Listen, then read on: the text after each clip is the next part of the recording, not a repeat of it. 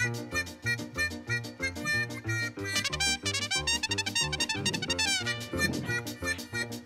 you ever watched a movie that was so bad it's good? Well, these aren't those movies. Welcome to So Bad It's Bad, where we watch bad movies so you don't have to. I'm your co-host, Nick Ogle. I'm Tebow Drake. You know, the funniest thing happened to me last night. I was just lounging on the couch watching my favorite Japanese claymation show, Mutato. Oh, I actually love that show. It's one of my favorites. It's just adorable, you know. Well, anyways, I was watching the show in my microwave, and then all of a sudden a spaceship crash lands on my dog. Are you serious? Is the dog? Hey, that sounds pretty bad, man. Unfortunately, he didn't survive, but it gets weirder. Some strange robot woman just waltzed out of the spaceship and turned my dad into a cyborg. Like, what the heck, man? Are you serious? Yeah. That's so weird. That sounds exactly like a movie I happened to watch last night. You might have watched it. I don't know, but SheBorg, you may know it as SheBorg Massacre. I did watch that movie. I love that movie. Want to talk about it? Sure. All right. So some facts about SheBorg for our unenlightened listeners. The film was released in 2016. It is an hour and a half long, and it has a 4 out of 10 rating on IMDb. And it was directed and written by a fellow named Daniel Armstrong.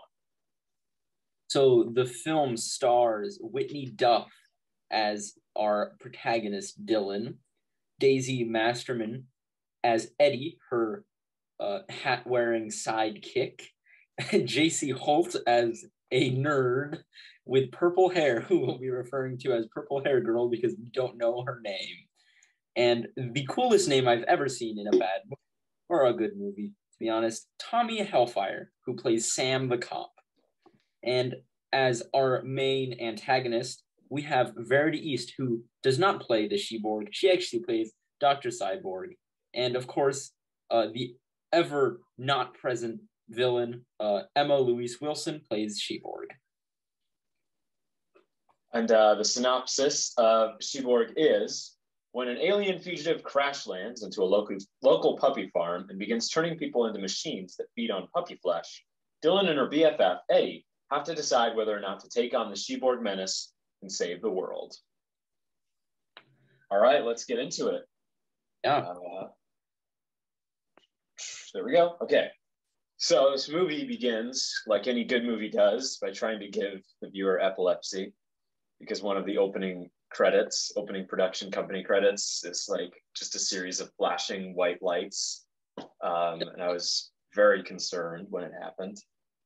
And then we smoothly transition from that into some nice dubstep. And we're introduced to our lead characters, Eddie and Dylan. And Dylan, she's a bit of an anarchist. She doesn't believe in the government or any sort of structure or regulations, much to the chagrin of her father, who is the mayor of this town that it takes place in, somewhere in Australia. Mr. Whiteman, or White Man. Yeah, I don't know how he would say his last name. I hope that's intentional. Anyways, so Dylan is spray painting the police car with an anarchy symbol over the hood, and Eddie is trying to convince her to not be part of the anarchy philosophy. At which point the cops show up and start chasing Dylan and Eddie and lead us directly into our opening credit sequence, which I loved. Amazing. It's one of the best I've actually seen in a movie, I think, for a while. Definitely. It's reminiscent a bit of Scooby-Doo because it shows the cops chasing after Dylan and Eddie, and they'll peek around corners and stuff. On a cross. They do the walking across the screen thing that they always do in Scooby-Doo. And it's very fun, and it's set to a very well-chosen song. Yes, I believe that's the first punk rock song that they have. In the whole movie is basically set to a punk rock. That's the soundtrack. It's really, I think it fit very well for many reasons. Yeah, me too. there is a punk rock band in the movie, so that was definitely fitting in that regard. And it also just made the movie a lot more fun, a lot more enjoyable. Yeah. Anyways, after our credits sequence, the cops catch Dylan and Eddie, and they celebrate with a nice fist bump. And then we not very smoothly transition to outer space, where SheBorg is introduced, and she is being sentenced to some sort of punishment by this species of white-haired, very pale aliens who have captured her. They look like they would be in a punk band, actually, now that I think of it. That's true, they do, yeah. Black rings around their eyes, you know, they're reminiscent of another character who comes into the movie later on. Anyways, but SheBorg is not pleased with her sentencing, so she escapes, and she disintegrates a woman by vomiting on her. She disintegrates one of the white-haired people just by vomiting on them. We never really get to see that happen again. I was kind of disappointed. That's true. That did never happen again. And anyways, this is the point when the gore is introduced, and the gore effects in this movie are incredible. Phenomenal. I would argue they're some of the best practical effects I've seen for like this budget. It's very low. Oh yeah, for sure. It reminds me a lot of the first Evil Dead movie, which also has very good gore effects, very similar to this one. And so anyways, SheBorg fights all of these aliens, and she kills all but one. And then she goes off in an escape pod, and the one remaining alien follows her. And the shot of the escape pods chasing after each other is ridiculous, and it looks stupid, but it's pretty entertaining because they're so small, and the CGI in this movie is not quite on par with the practical effects, unfortunately. It's like, imagine two like AirPods without the facing each other. Probably about what it looks like. Yeah. With fire. Okay, and then we are back to Dylan and Eddie, who have been put into a holding cell. And we're introduced to another character named Rick, who is the lead singer of a punk band, who Dylan does not like very much. In fact, her response to him telling her that he's in a band is for her to just swear at him and tell him to stop talking to her, which I thought was funny. But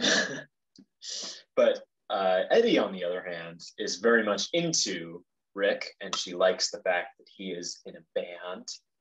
That's pretty. I don't think there's any other reason that she likes him. Yeah, that's true. Yeah, definitely not his charm, because he doesn't have very much of that. Anyways, yeah. So they get bailed out of prison by Dylan's dad, who we previously mentioned. He is the mayor, and he is very upset with Dylan. He doesn't like that she is an anarchist. He definitely doesn't like that she's going to jail. And he gets so mad that he slaps her across the face, and then he sends her away in a chauffeured vehicle. Anyways. She calls him he says, I grew up with a fascist dad. She constantly says that he's a fascist. So yeah. I'm not sure if she understands what that means, but I think she likes the way it sounds. I don't like him. Okay. Anyways, I think it's also important at this point to mention the transitions, because this was a noticeable transition that was cool. Transitions are a little hit or miss in this movie, but the dad shuts the car door, and the transition moves along with the car door to the next scene. That's an example of a good transition. An example of a bad transition is this like circle transition that they keep using. And it's weird. It's not your traditional circle transition, which looks bad enough as it is, unless your movie's like made in the 40s. But there's like this, like, I don't know, maybe 2-inch, like, look, like around the edge of the motion piece of like blur So it draws so much attention to the transition that it's extremely distracting. And they use that one like maybe 10 times. So get used to it if you're going to watch SheBorg. But you should. You should watch SheBorg. You really should. You really should. Okay. So then we are introduced to purple-haired girl who is checking out stars with her telescope, and she sees something she doesn't recognize, which happens to be the escape pod falling, but she doesn't know it yet. So she thinks, okay, I'm just going to go investigate that. And off she goes. And that's the end of that scene. All of the scenes in this movie are about like a minute long. So if it sounds like we're jumping around a lot, that's just how the movie is. Okay, so then we get to see the spaceship crash land, and our very first canine casualty of the film. Basically, there's a man walking his dog, and he gets down to tie his shoe, and out of nowhere, a spaceship lands in front of him, and he's, oh, thank God, that didn't crush me. But, well, he spoke a little too soon because SheBorg comes crashing down right on top of him, ending him and eventually the puppy. It's very sad. Yes, yes. Okay, and so then we are introduced to the puppy farm, which is an important location in this movie. And the first half of the movie pretty much takes place only at this puppy farm. Anyways, so SheBorg shows up at the puppy farm and kills one of the security guards with her tongue, which is a cool effect until you get a close look at it, and it clearly is just a piece of plastic. But when it's moving and it's coming out of her mouth, it looks really cool. And then they have like close-ups of it, and it's very stiff and unrealistic looking. Yes. All right, so next up, we have the concert scene in which Rick and his band are performing at a venue. And it's very sad and lame looking. There's like maybe 10 people there. And two of them are Eddie and Dylan. So why don't you tell us how that interaction transpires, Thibaut? I'm trying to remember. I'm blanking on that scene. Okay, so after they finish performing, Rick comes over and talks to Eddie and Dylan. And Eddie wants to compliment him, but just can't find the right words. So she says, "You're just so..." And then there's like, this is a weird scene. There's like a 20-second, 30-second pause. And it just cuts to a close-up of Dylan for some reason. And Dylan never talks or even reacts or anything like that. It's just a close-up of Dylan. And then it cuts back to Eddie, and then she says, "Sonic, you were so Sonic." Great compliment. I'm sure that any guitarist or singer would like to receive that compliment. That's true. So anyways, this was the point when I realized that Rick was the actor who played Rick. I've called him multiple times both the best and worst actor in the world because he has no sense of charisma or charm or energy to his performance whatsoever. He's completely deadpan and like just dead, but it's really funny, and I hope it was intentional. Yeah. But I think at this point he doesn't offer, he talks about the puppy farm, and he's wearing a puppy, like Save the Puppies shirt, which I thought was funny. Right. And I hate the puppy farm, which is the equivalent of a puppy mill except it's very much worse. Yeah. But so he offers Eddie and Dylan to break into the puppy farm, and normally Dylan would be, all for breaking into property and vandalizing, but she actually does not want to, and Eddie is the one that has to convince her to go to the puppy farm. But eventually she gives in, I believe, and they do end up. Yes.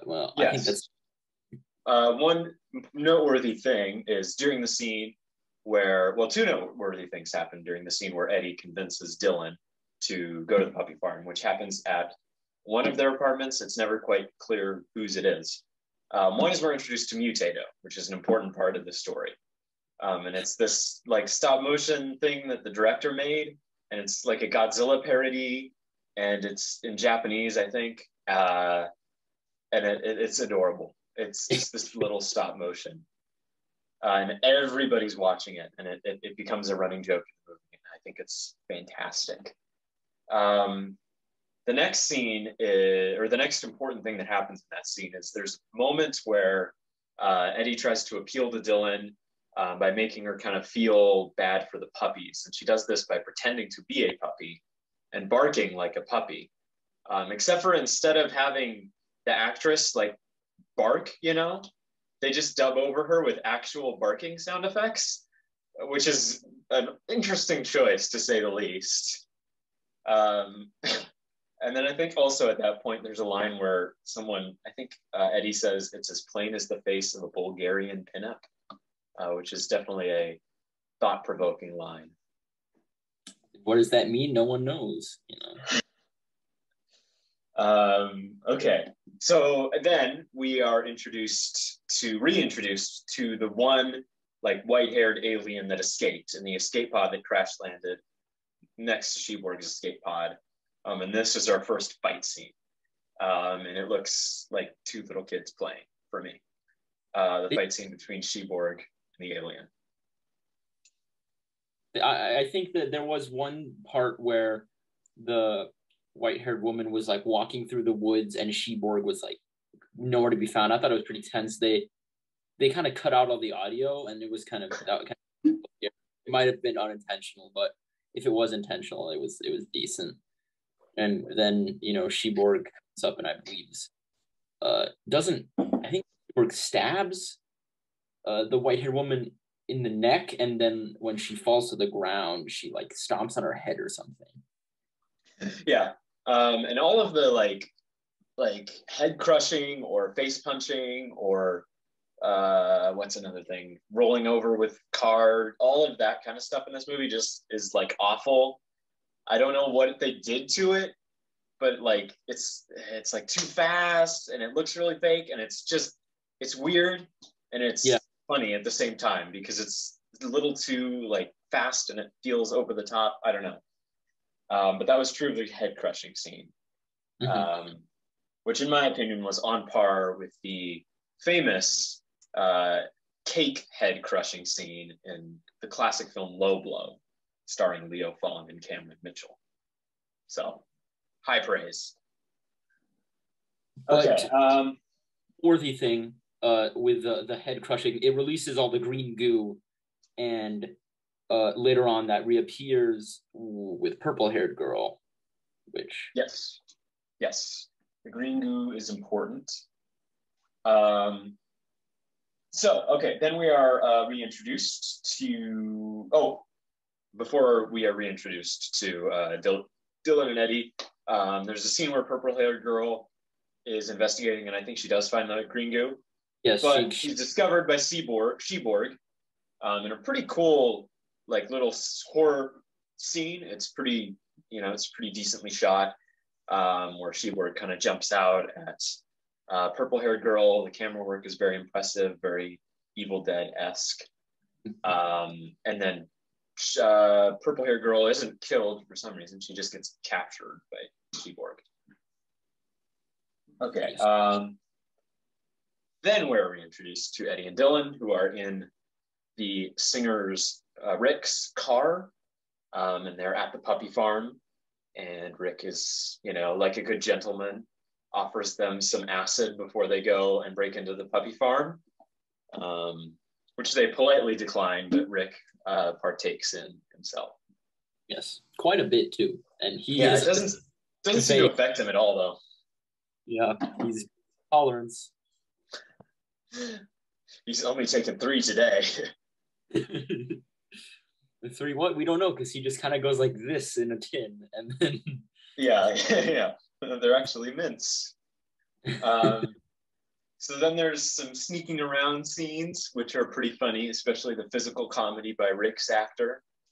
Very over the top. And Rick as deadpan as possible, but also as emphatic as possible somehow, says, get the bolt cutters. I didn't do that justice, but you just need to watch the movie to find out for yourself how glorious that line is. Yes. Okay. So when they first introduced the trope that is very common in movies where they're breaking into things where they don't have bolt cutters, obviously. So Dylan asks, "Does anyone have a hairpin?" And Eddie's like, "Oh no, I don't have a hairpin." But Rick is like, "Oh yeah, I have one right here." And that happens quite well, I think it only happens twice, but the fact that it happens twice is already a little strange because how many people carry hairpins realistically? That's true. It's true. So then we get some incredible camera work that leads us through kind of the puppy farm and into what I called the dog death chamber, which is just this room with a bunch of puppy guts all over the place, and intestines and stuff and spaghetti. And anyways, so they discover that room, and they're all very shocked and grossed out by it. But they have some worse things to look forward to, because Eddie is very freaked out by possibly the least menacing shot I've ever seen in my life, where she's like, "Oh my God, guys, look at that." But it's just a shot of this very unmenacing pose. It's the security guard who got killed by SheBorg.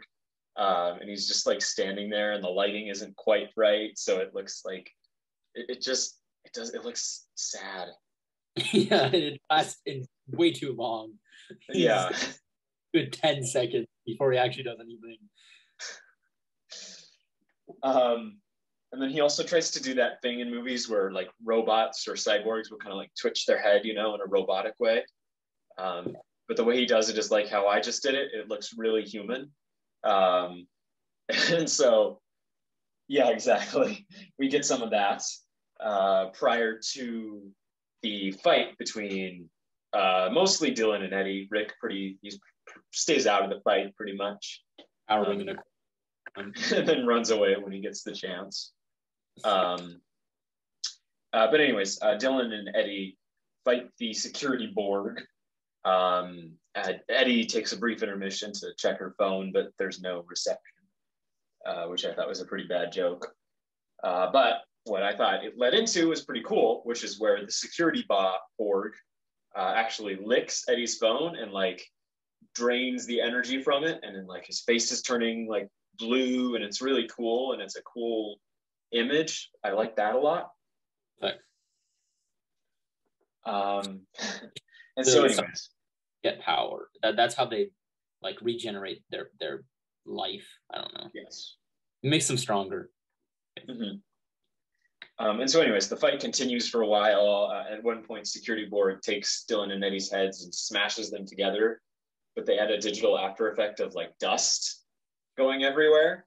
So I don't know how dirty they were, but that must have been pretty significant for that to happen. Anyways, so the climax of the battle happens when security Borg is choking Eddie, and her screaming is really bad. I thought Eddie's actress was very good for the most part, but I think she can't pull off a good hearty scream very well. It's very silly sounding. But at this point, Dylan kills the security Borg with a shovel. What is this when the shovel is introduced? I don't remember what she killed him with. I believe so. Yeah, so with a shovel. But the sound design for this is not very good.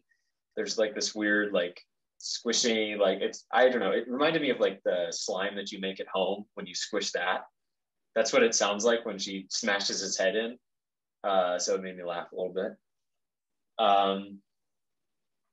So anyways, after that ordeal, we get to see what Rick has been up to in the span since he ran away and the security Borg got defeated.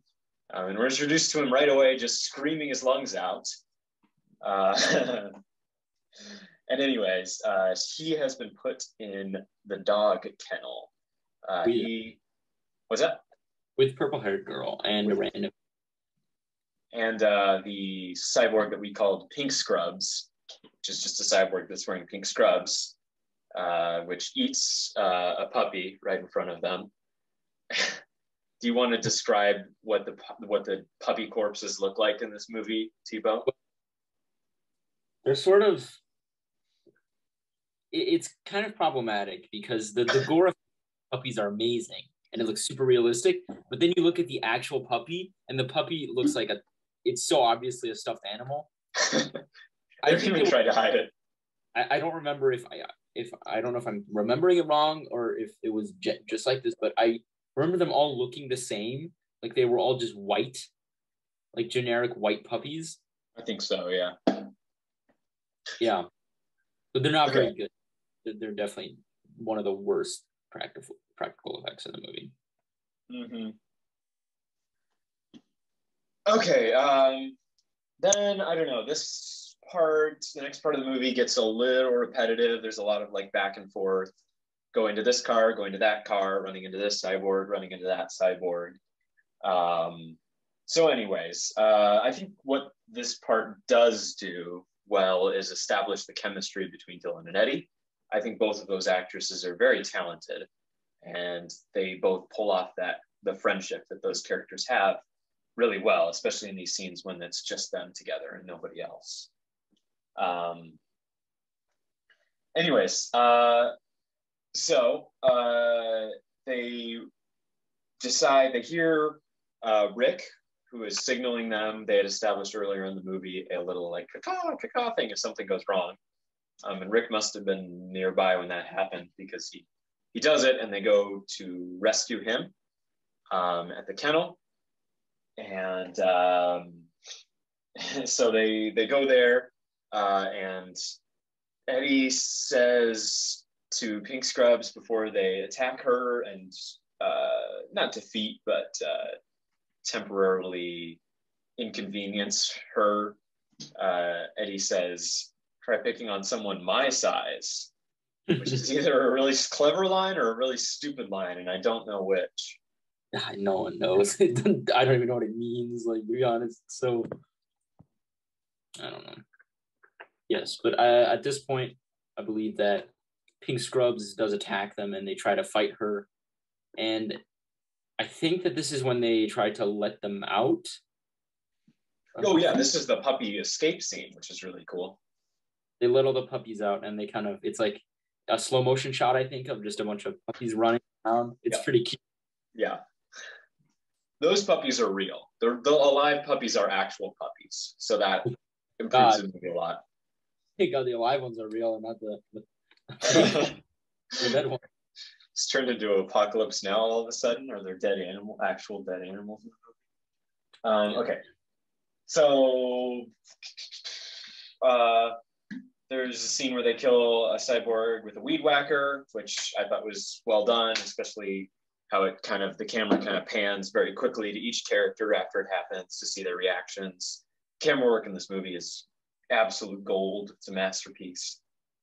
So anyways, this is, I think, when they kill the first cyborg officially, using the green goo. And I think it was purple. Wasn't it the guy with the beard? Yeah. He was the guy that Pink Scrubs turned him into a cyborg. Mm-hmm.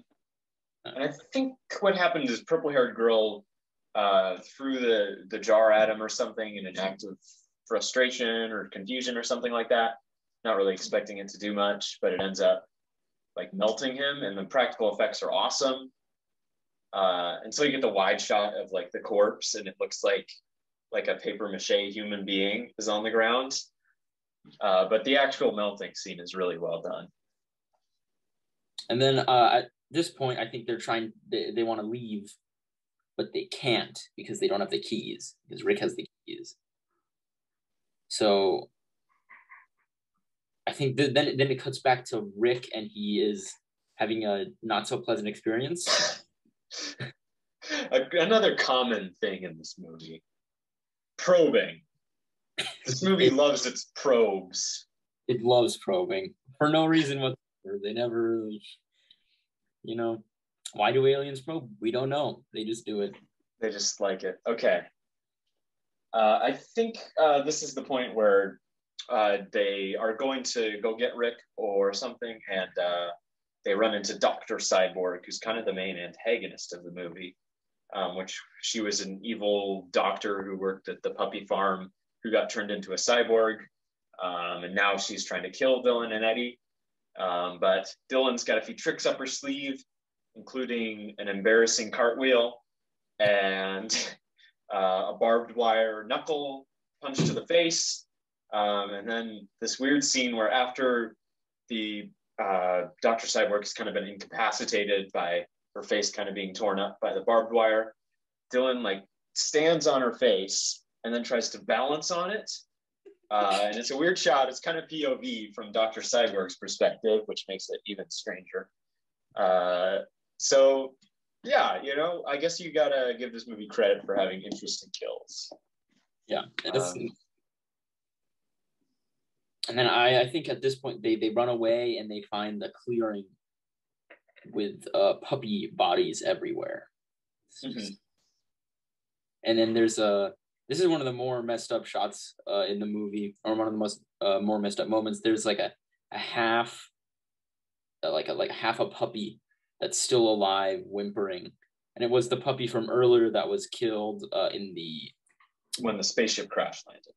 So no one knows how it's still alive after much time, but it is.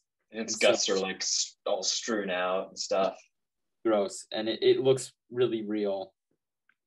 Yeah, actually, even like the puppy itself looked convincing, which was weird. Like it was moving.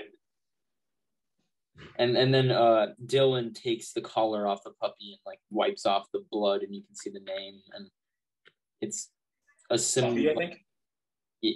I don't even know what the name is. It was like a weirdly symbolic thing that actually had no meaning. I thought it was her dog. That's what my theory was, but apparently. Okay. Yeah, they make it seem really revelatory that the dog has a name, but it doesn't affect the story in any way. Okay, so then they discover that Rick he's dead.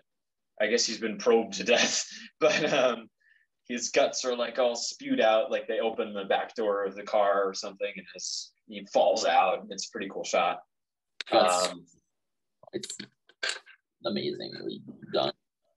Anyways, so then they go to purple-haired girl's van to get away. And this was one of my favorite scenes in the movie, because any like car-related scene in this movie, for some reason, is absolutely amazing. Because what happens is this is an action scene where they're all getting in the van, but at the last second, Pink Scrubs, the cyborg, jumps into the van, and Dylan is not fully into the van when they have to take off. And so Dylan is hanging off the back door of the van, and Eddie has to fight Pink Scrubs in the van, and it keeps coming back and forth between the two of them. And it's awesome because it looks like they really, like that actress that played Dylan was really hanging off of the back and the side of the van and like climbing around it and stuff. And it didn't look like Eddie was really fighting a cyborg, but hey, I'm willing to excuse a few, inconveniences visually for the sake of an awesome car scene. Great. And it was also, you could tell on herself because she was climbing, like in most of those scenes, they climb around the cars really fast, but no one's really going to do that when they do it. So she's like going slowly, and it was really intense. Like carefully, yeah.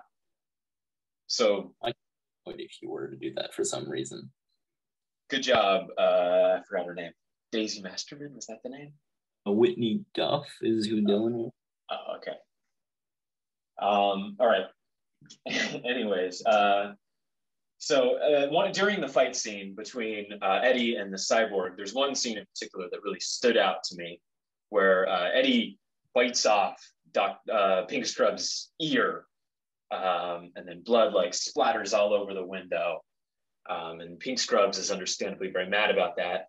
And grabs Eddie, pushes her face into the ear blood, and smears her face across the blood, which is a very disturbing scene. He's like really pushed up against it. Like it was crazy. Like took me by surprise. I didn't expect that to happen. This movie just has Daniel Armstrong has some strange ideas. Hey, if you give him a little bit more of a budget, he could be the next Ari Aster, okay? And then this is when we're introduced to the idea that it's not a way to kill cyborgs, but it is helpful. One thing that you can do is next to all of the cyborgs have this like eye on their face, and it's this just mechanical eye, except for SheBorg, who has like a full body getup. But the human cyborgs, or the humans that have been turned into cyborgs, have just one eye. And next to that eye is a bunch of wires. If you pull out those wires, then the cyborgs shut down until they're reactivated. And so that's how they defeat pink scrubs, and that's very important later on. What else is important later on is the mayor. And we're reintroduced to that guy. Great man. When they drive to City Hall in their van. I know what you said. That was so funny. In their van. It was like weirdly specific. They are in their van. They were. So they're in the office of the mayor, and there's like a ton of people in there for some reason. There's like cops and a lot of cops basically. And it's the three girls, and they're completely covered like head to toe in blood. And no one's even suspecting that they murdered someone or anything, but so they're talking to the mayor and trying to get him to be like send people to investigate, because they're saying there's an alien invasion, like we're all gonna die, and no one's listening to them. So they're of course they're angry, And so anyways, then they go to Dylan's father to try to get to him directly. And they're all kind of talking at the same point, and the camera work is like, it's really cool. It's, showing each one. And their actors are kind of overacting a little bit, but it's pretty funny. And then all of a sudden, Dylan, like everybody kind of stops talking, and Dylan just says, "Dad." And it's super dramatic, and there's like this dramatic sting, and then a really dramatic zoom in onto the dad's face. But I don't get why, because what's so dramatic about her saying her dad's name? I don't know. No one knows. Choice is Daniel Armstrong. I don't know what you think. I guess I gotta ask him. I gotta go to Australia and find him, track him down. I don't know. So anyways, then the dad, instead of, like a typical dad in like a movie where they don't really believe the kids or whatever because something crazy's going on, where they're just like, I don't know, have you been seeing things, have you been taking a lot of drugs, whatever. He's like, get out, I'm going to put you in prison. And so that's what happens. They get put into prison.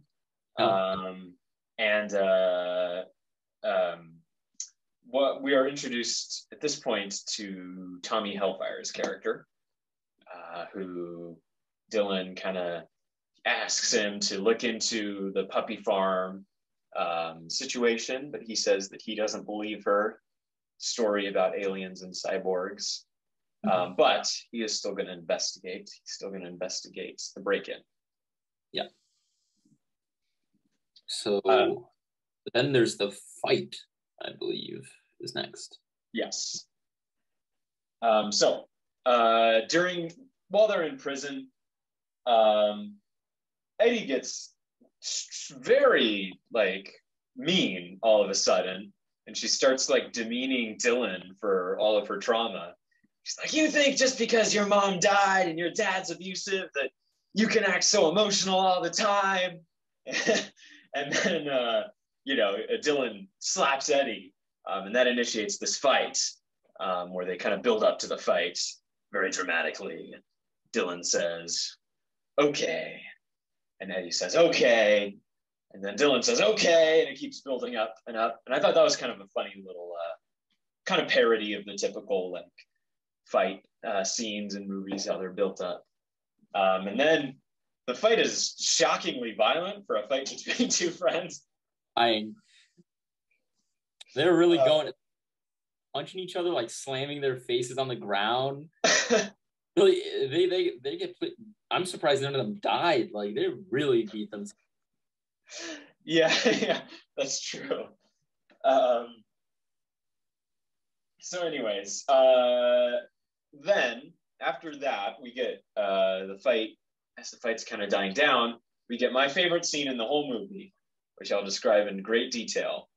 And the scene is called the "Whole Lot of Love" scene. So, It does not involve. previously in the movie, there was a scene where Tommy Hellfire had talked to like a receptionist. But anyways, we see this receptionist walking down the street. And then a very quick pan up to a store sign that reads "Whole Lot of Love," like the Led Zeppelin song. And then it pans right back down to the woman. And in the time that it had panned up to the sign, a cyborg, Dr. Cyborg, had shown up and is now attacking the receptionist. And we see that happen for about a second before the camera pans back up really quickly again to "A Whole Lot of Love." And then the scene ends and it's like 10 seconds long. And it made me laugh for maybe 4 minutes after it happened. It's weird. Then we're introduced to the remainder of Rick's band and what happened to them. So they're jamming out, you know. One girl is, you know, pulling the old Jimi Hendrix, trying to play the guitar with her teeth. But the guitar is like maybe 6 inches away from her mouth and it's very clearly fake. What's that? She's using her 6-foot-long tongue. Oh, I guess so. I didn't need that image in my head. But okay, so then they play for a little while, they jam out, and they're like, "Hey, where's Rick? I don't know." And then Dr. Cyborg shows up to spoil their fun, wearing a sack on her head. Sort of like a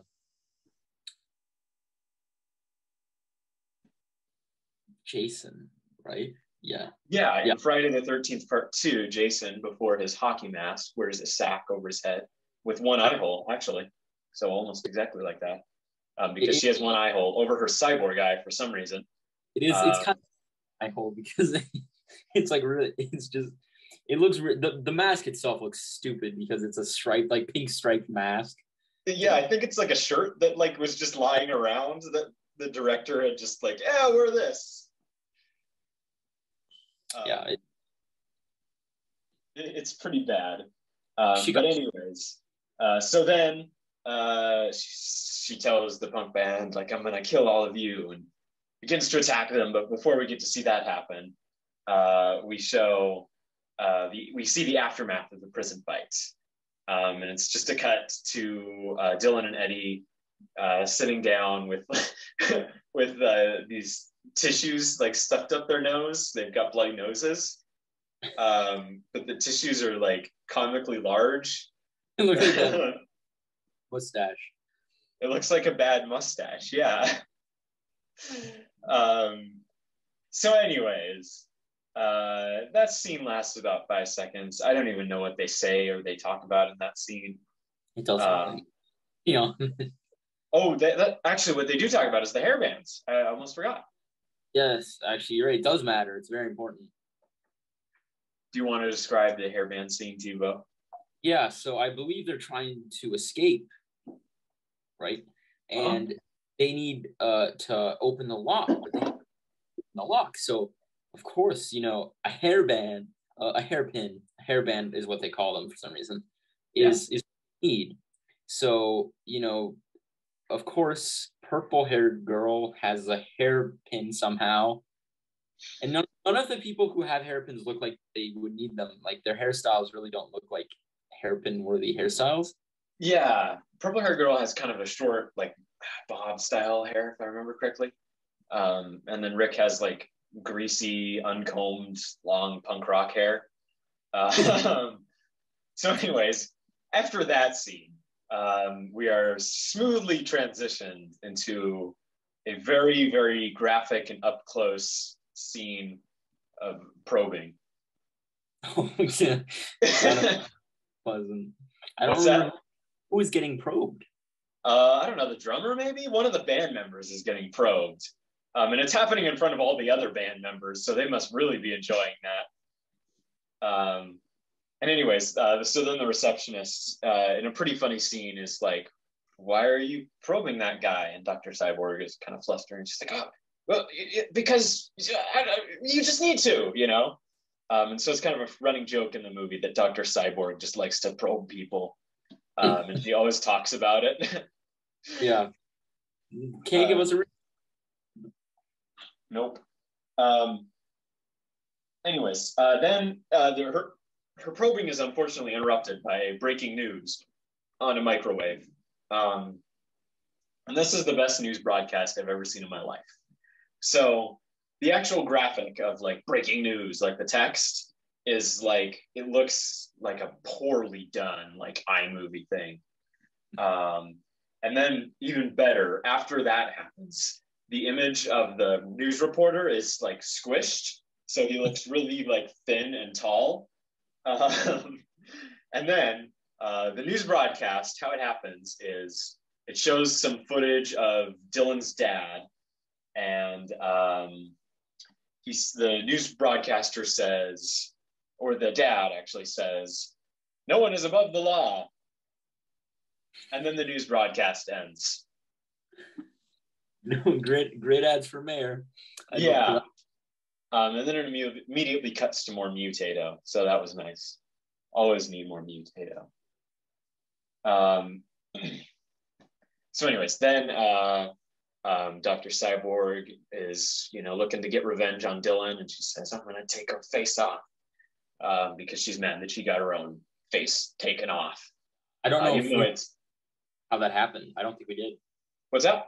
I don't think we mentioned how that happened. I think we free. Yeah, well, that happens with the barbed wire, which Dylan wrapped around her knuckles and punched Dr. Cyborg in the face with. Yeah, and that's balanced on her head. But the effect was actually pretty mild. There's just she's missing about like. She's basically just missing her chin, but she keeps talking like she doesn't have any face. Ignoring the giant metal thing on the rest of her face. Yeah, that I don't care about, but my chin, come on. Anyways, so then they are escaping prison, and there's a pretty, kind of clever or like nice looking scene where they each poke their heads sequentially out the doorway. And then the like mustache tissues make it look even better. Also, I know, this is a joke or whatever, but still, I don't think you can break out of a prison with a hairband. Oh yeah, for sure. Pretty bomb. The hairpin kind of hairband, not the Motley Crue kind of hairband. I mean, I'm sure you probably could break out of prison with Motley Crue, but prison, to be honest. When you what's that? It would probably just break the prison. They just offer like one of the cops, like, "Hey, you want to try this?" The cop would be like, "Oh yeah."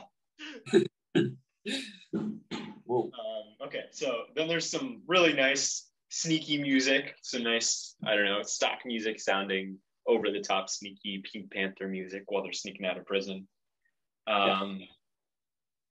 So then they get almost to the front door, and then they stop to talk to each other, and they realize that they need the green goo, because that was the only thing that worked in terms of killing the cyborgs. It's the only permanent thing. Yeah, so then, of course, they decide we need to go to the evidence locker to get the goo. So they walk up to the evidence locker, and they're like waiting outside. This is one of the funniest scenes. They open the door, and there's like 8 cops just sitting in the room, and they just stare at them, and they like slam the door and like hold it shut. And then they're like talking, deciding what to do. So I think Eddie says she will distract them. Dylan, I don't really know. She kind of goes out to do her own thing. But Purple Hair Girl has to sneak back in and get the goo. So they open the door, and when they open the door, one of the cops just like falls backwards. All of the falling in this movie is glorious because it's like, it's so fake looking. Yeah. There's no like, it's like really slow and like awkward, and it's great. So anyways, then there's a little kind of chase scene, which is pretty funny. I think the cops have pretty good physical comedy of like, you They're know, definitely funnier parts of the movie, I think. uh-huh. And then there's a scene, it's kind of a random, not really interesting scene, but I guess we'll talk about it. So there's a cop eating a tiny donut, and then Dr. Cyborg kills the cop, and the cop's facial expression is like a really like over the top scared expression, which was pretty funny. And she was a decent screamer. Not many good screamers in this movie, but this cop was good. Yeah. Um, And there's the fight with either that or is it? one unimportant scene. I don't know why it was in the movie, but there's a scene where a couple is engaging in an intimate activity, fully clothed on a filthy mattress in a random shed in the middle of the woods. And but they're rudely interrupted by SheBorg, who hasn't been in the movie for maybe like 20 minutes at this point. And she grabs the guy and then kills him off screen. But then you see all of this like blood, all of these guts like pouring onto the woman. And it's a pretty clever little scene. I just have no idea why the couple was there doing what they were doing there. Random. Okay. Get that in there, Yes. Yeah. Oh, yeah. Then Tommy Hellfire shows up at the puppy farm, and he sees a couple of cyborgs eating some puppies. He's like, "Hey, that's odd. I guess I believe Dylan now." And so he tries to shoot them, but they're only mildly annoyed by it. In fact, one of them just says, "You need therapy," after it happens, which I laughed at pretty hard, actually. And then we see our first Tommy Hellfire punching scene. I loved it. I laughed every single time he got punched in the face. Because again, I mentioned all the punching in this movie looks really like fake and fast. And so he's getting punched in the face like over and over again, but at a ridiculously rapid rate. And it's so funny. Yeah, it's a pretty great scene. And then before she punches him one time, for the last time, she just kisses him for some reason. I'm not sure why. And it wasn't like they didn't comment on it or anything. It just happened. And then the scene ended. So that was odd. Yeah, it was poor Tommy Hellfire. He was beaten and then sexually assaulted within the span of by a cyborg. Yes, by a cyborg even. Okay, yeah. So then Dylan is in the police station doing something, I'm not sure what, by herself, when she runs into Dr. Cyborg, who grabs her. And this might be the worst transition in the whole movie, which is saying something. This had happened previously. It happened right after they left the puppy farm, and that's the perfect time for it. And what it is it's this kind of like when you change the channel on an old TV and there's like that little static thing that kind of happens. That's what it's like.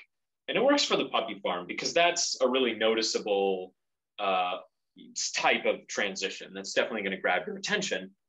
But it works for the puppy farm scene because that's a drastic change of location from somewhere you'd spent like the first 30 minutes of the movie to a new location.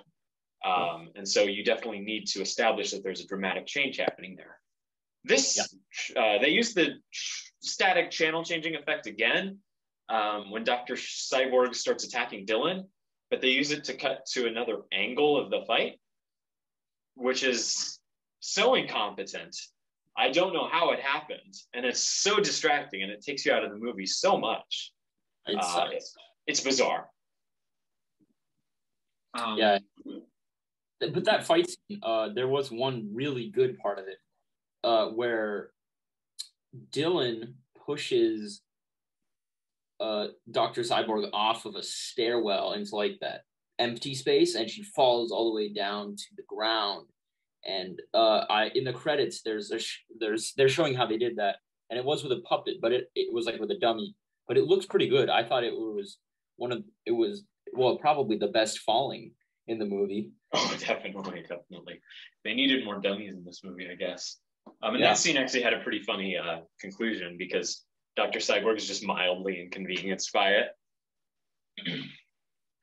Yeah. Anyways, then Dylan kind of hides away, and Dr. Cyborg is like, come out. And then she starts describing how she's going to kill Dylan. And she's like, I'm going to tear your face off.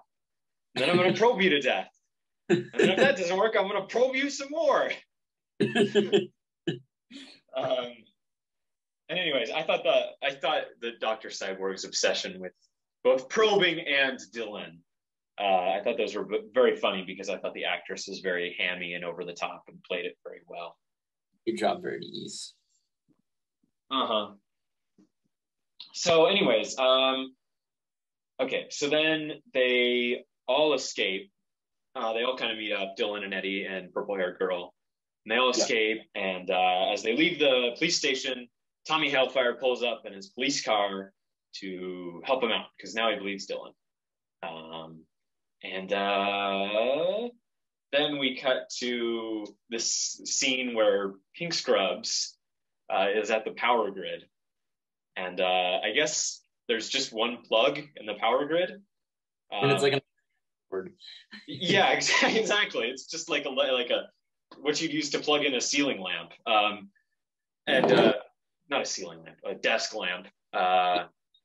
Anyways, but it's been unplugged, so I don't know how the city's running. But Pink Scrubs is like, yes, and her acting is really bad. And she plugs it in, and it's super dramatic. And then the scene ends. Yeah. And it's so dense. There's so much going on. I can't even begin to describe it. There's the brevity. There's the wonderful performance. It's delightful. It's a masterpiece.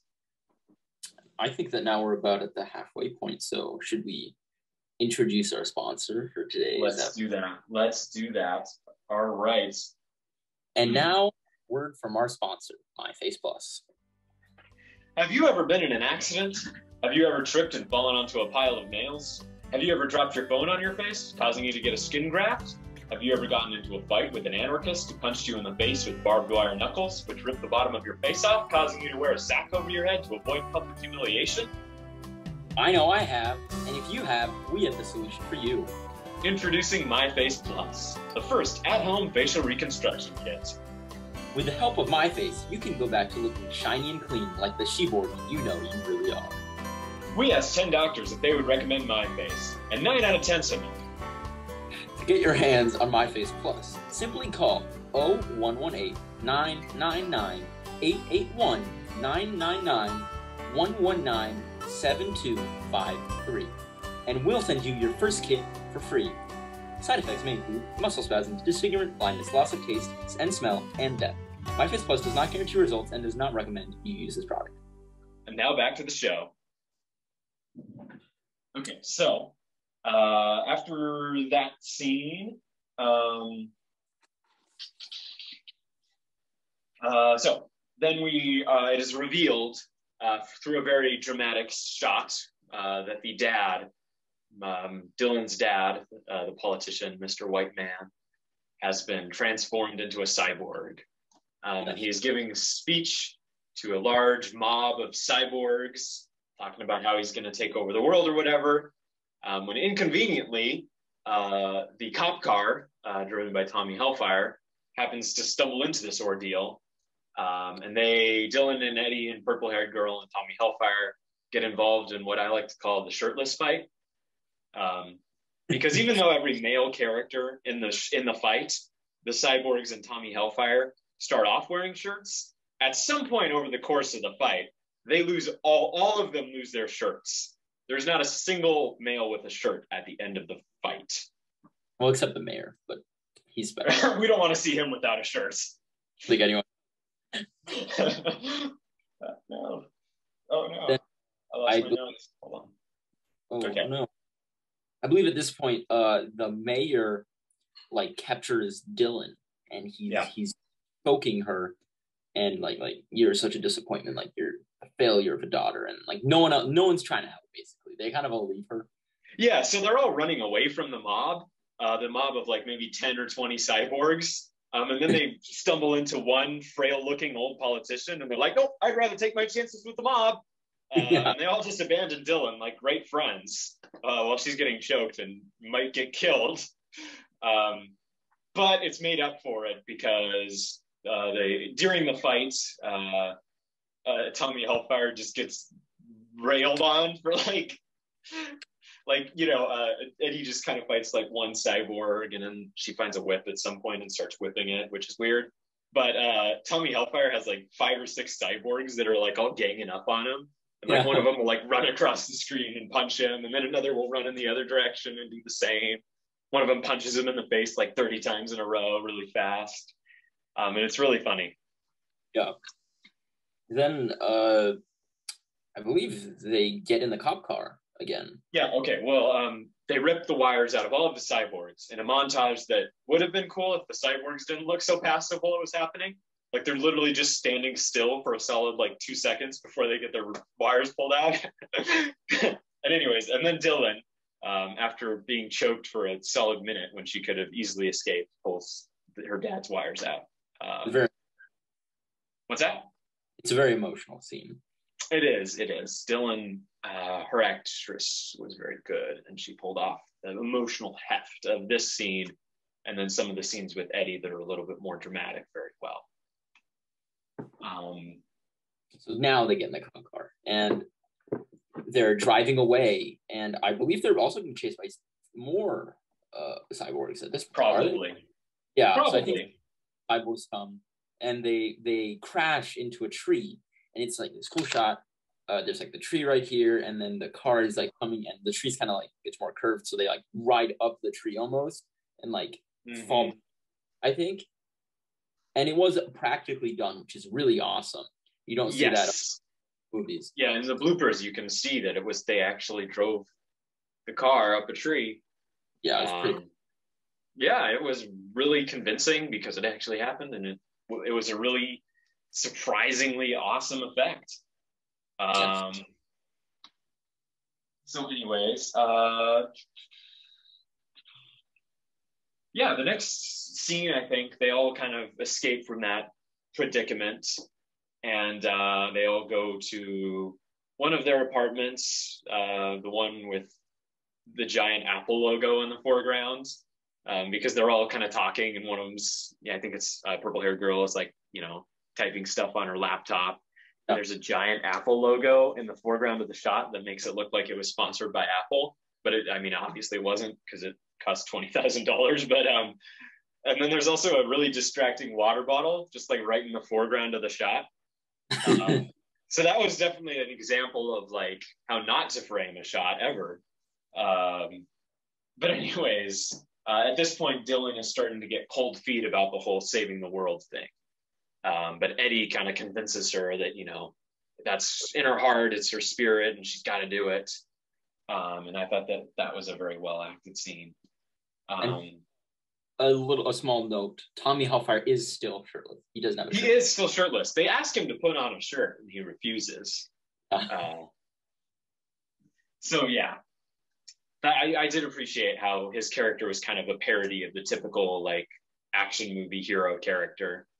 A couple more jokes later on in the movie. At this point, it's revealed that SheBorg's grand plan is to have this huge signal sent off into space, and she's powering it with the power grid.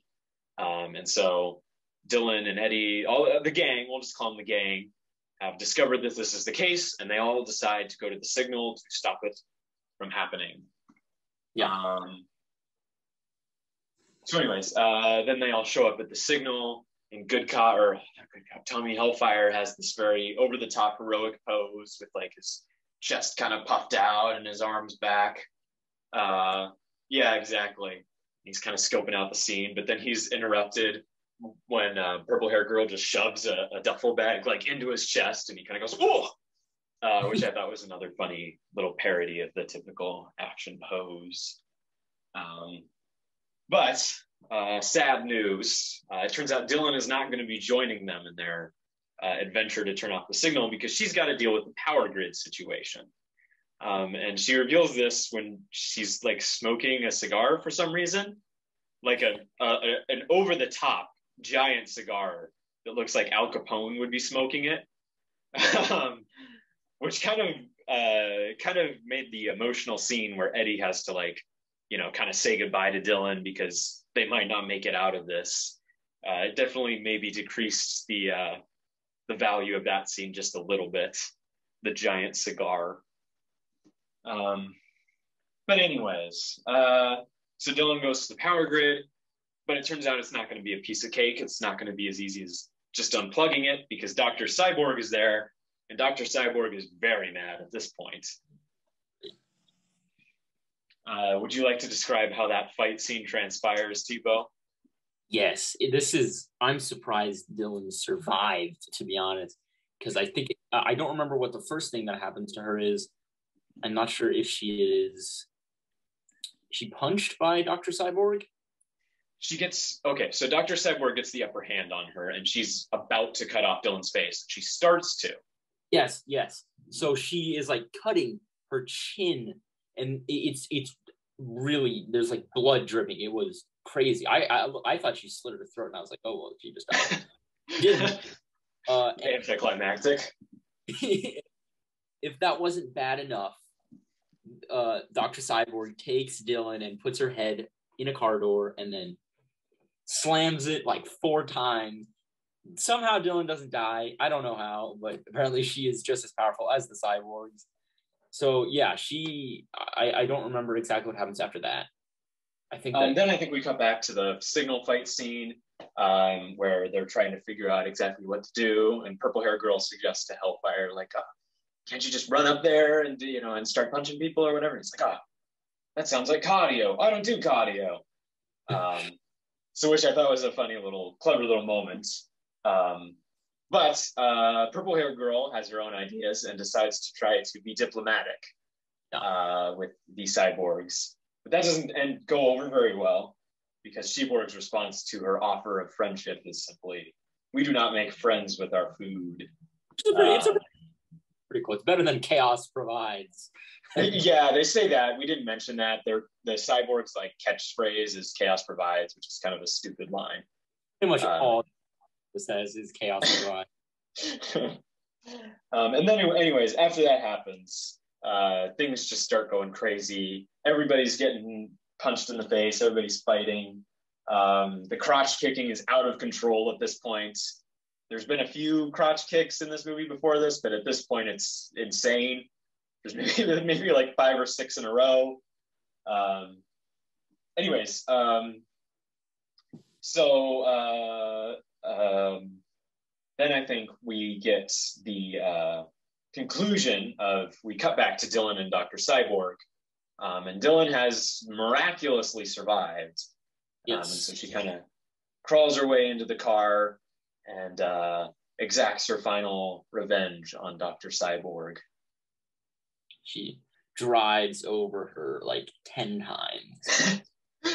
So she drives over her, backs up, drives over her again, and just keeps doing it. It's actually a pretty funny scene, the way they film it. Like from the side, to see the car going back forwards and back. Pretty funny. Yeah, definitely. It was a good for Dr. Cyborg. So anyways, then we see Dylan and SheBorg are kind of in a final standoff, and or not Dylan, Eddie, sorry.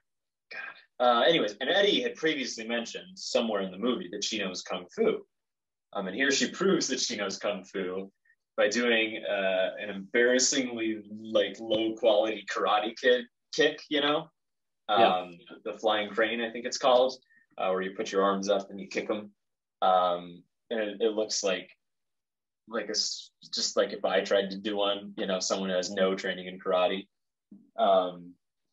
But it works, I guess. It temporarily incapacitates SheBorg, and at this point, both the power grid and the signal are shut down. So things are looking up.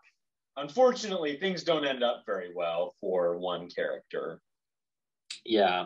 Well, two characters really. So, during the fight, Eddie, not Eddie, sorry, purple-haired girl was unfortunately shot and killed.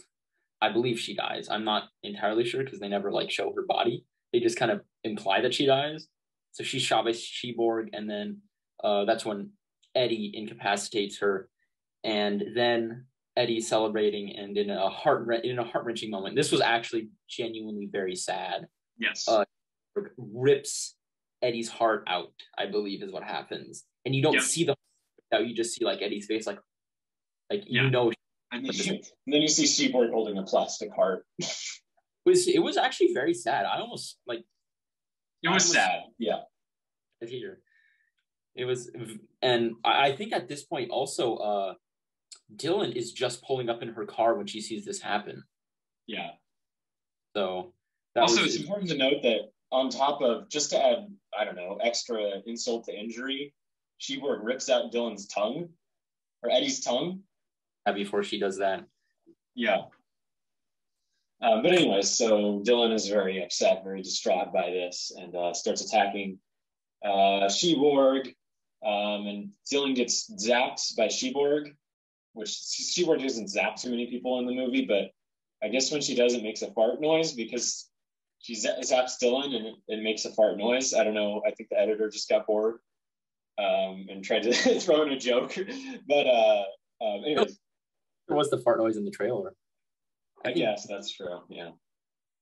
But so, yeah, Dylan is being like zapped, and then I think she does something to kill SheBorg at this point. I don't remember. She does a somersault for no reason whatsoever. She's like running towards SheBorg and then just kind of pauses to do a somersault before doing her final attack on SheBorg. And I'm not sure exactly what transpires, but somehow SheBorg ends up on fire and then dies. Yeah. And then we have the final scene in the movie, which is a bit of a flash forward. And we see Dylan in a post-apocalyptic future, still up for all the still spray painting anarchy symbols. And then Tommy Hellfire shows up. Says something like, okay, let's go or whatever. And they drive off in their van, which has a cyborg head tied to the back of it. It's pretty cool. The final shot is actually quite impressive because it shows the van driving away and it pans up to the sky and you can see all these ships like landing and it's pretty cool. Yeah. So basically the world is post-apocalyptic now. And there's so SheBorg's message did go through, sadly. They were too late. So there's a bunch of SheBorgs arriving. Mm-hmm. And brings up an interesting point. I wonder if SheBorgs has if SheBorg's planet has like male cyborgs, or if it's just a bunch of women cyborgs. We never really see any obviously men get turned into like minions of SheBorg throughout the movie, but I don't know. I assume you never know. I mean, how do cyborgs? The big question. How do they reproduce? Yeah. I guess so. Yeah, that's not what I was thinking about when I watched this movie, but you never know. Yeah. Okay. So then we have the credits, which are actually probably the most entertaining credits of any movie I've seen. Because first off, we get bloopers, which is always great way to end the movie. Even though one of the bloopers, for some reason, is like at the very end, it just shows a bunch of clappers going off and like people snapping and stuff. I don't know what's supposed to be funny or weird about it, but there's also, in the credits, there's a section for rad songs from bands. And then one is Spesh Thanks, SPESH. And then they have a final message, a final thank you message, which is amazing. And it is after the Spesh Thanks section at the bottom, it says, and a bunch of other people far too numerous to TOO mention, but who are nevertheless most rad and awesome. Yeah.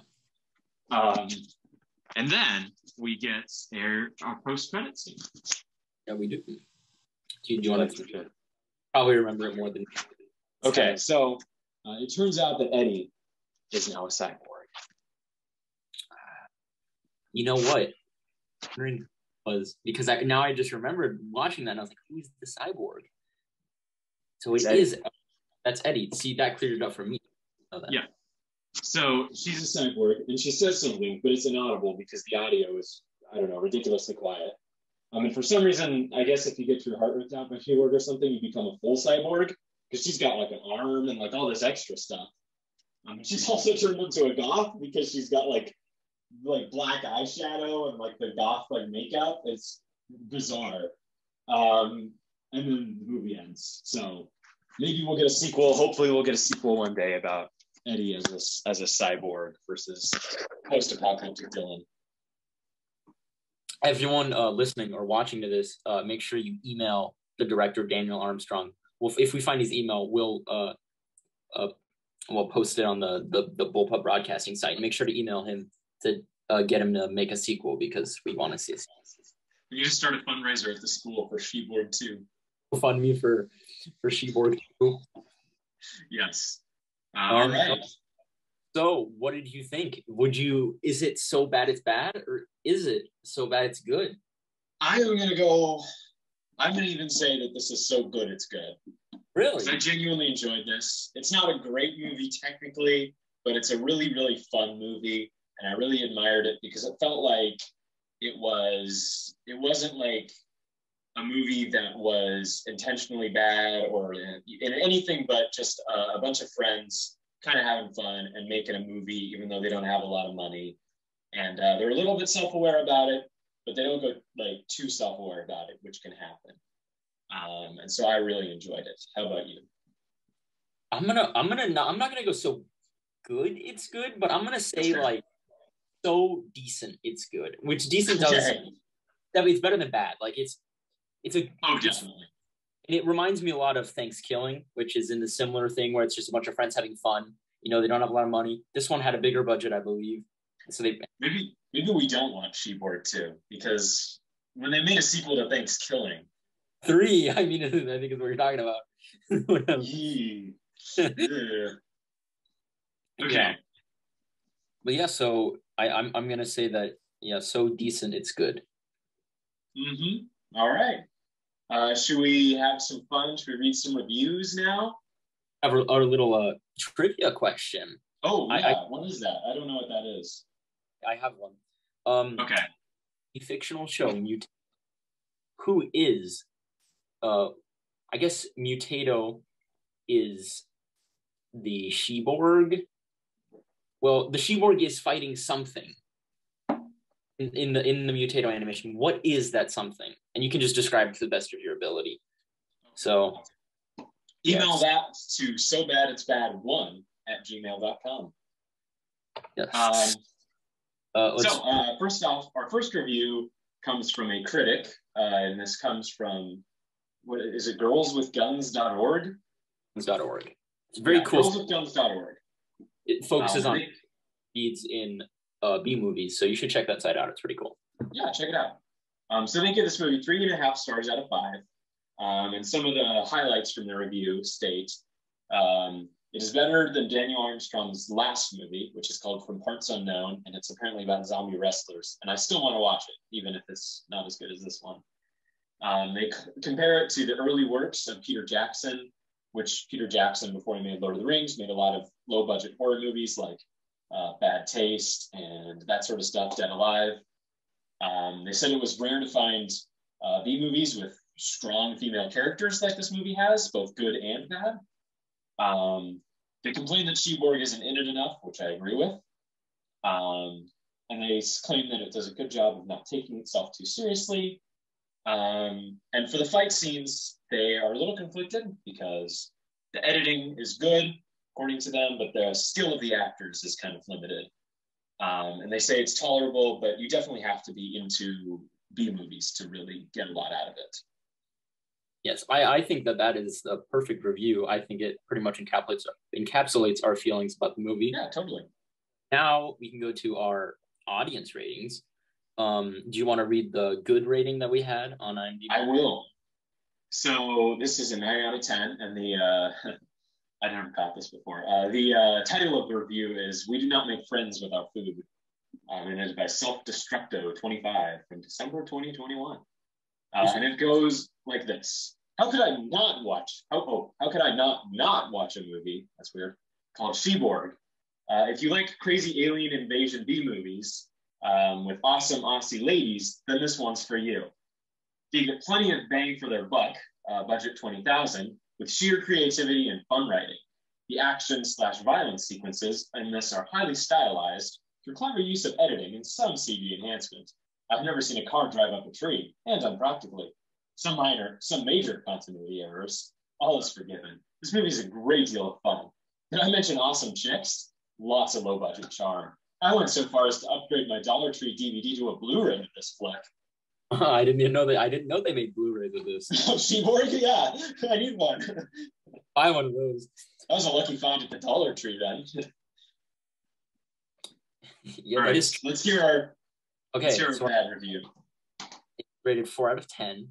Their title was Amusing But Stupid, and it was written by, I'm not even going to attempt to say this, I'm just going to spell it out. FDUNIHO-3880326. So it's Donahoe 388. And this is also is that a cyborg? Is that a cyborg name? Probably. It's the little cyborg ID number. That's why they gave it a negative review, because it's bad. It's negative slander against cyborgs. Wasn't realistic enough. So this was for 2021. So, which is kind of funny. One of the highest and lowest ratings were from December 2021. So I guess it had a boost in popularity then. People are still watching it. Yeah, I mean, as long as people are talking about it, it's gonna be there. Maybe this is when they put it on Prime. Maybe they put it on Prime in 2021. That makes some sense. So basically, the review goes like this: I laughed out loud when I saw the title SheBorg. Then I remembered that one of my favorite movies is about a female cyborg. So I thought I would try this out for sake of comparison. Unlike Alita: Battle Angel, which portrays a female cyborg with depth and humanity, this movie portrays a female cyborg as an alien monster who must.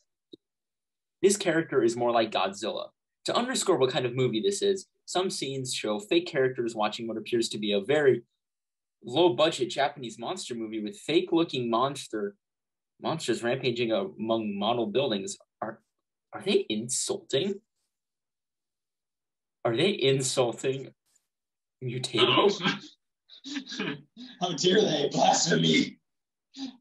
Anyways, the SheBorg even has less depth and humanity than Daleks and Cybermen sometimes have on Doctor Who. The special effects are virtually non-existent. The SheBorg has robot parts on one side that give her a lopsided gait. In the scene in which she moves the most, she crawls out of a window like Samara from The Ring crawling out of a TV screen. Most of the actual action scenes do not involve her, which is very true. Yeah, that's true.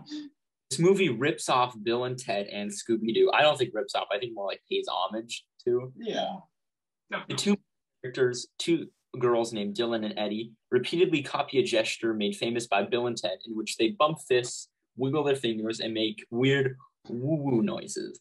They are joined by a third character who looks like Scooby-Doo, and in fact is named Velma. So her name was Velma. That's the most accurate thing I've ever heard in my life. She looks exactly like Velma. Her name is Velma. I did not know that. We probably should have read fully before calling her purple-haired girl the whole time. Sorry. Being taller and having red hair, Dylan looks something like Daphne in comparison. Oh, every tall red-haired female looks like Daphne. There is also a male character who is something like Shaggy. What the hell? That's right. They're really stretching the Scooby-Doo thing thin there if they think Tommy Hellfire is anything like Shaggy. I think this... Cares about dogs. When does he say anything about dogs? Or are they talking about Rick? They're talking about Rick, not Hellfire. Who did you think they were I thought they were talking about Hellfire for some reason. Oh, no. I don't think Rick really fits the Shaggy thing either, though. I guess I can kind of see that. I mean, Shaggy is kind of a stoner, and Rick is a little bit more than a stoner, but, you know. I don't a little far. It's a little tiny bit of a stretch. I don't think it's as bad as, like, Dylan, like Daphne. That's really, Yeah, especially, I mean, the personalities couldn't be more different. Yeah, I do. The Velma is a very accurate one, especially because he's like kind of nerdy, you know. Yeah, I think. All right, so I think that's everything, right? That's pretty much it. So thank you very much for watching. I hope you check out SheBorg on Amazon Prime, and I hope you have a great day. And I hope you check out all the other content on BullpupBroadcasting.com. See you tomorrow, maybe. If we make another podcast tomorrow, which we won't. Bye.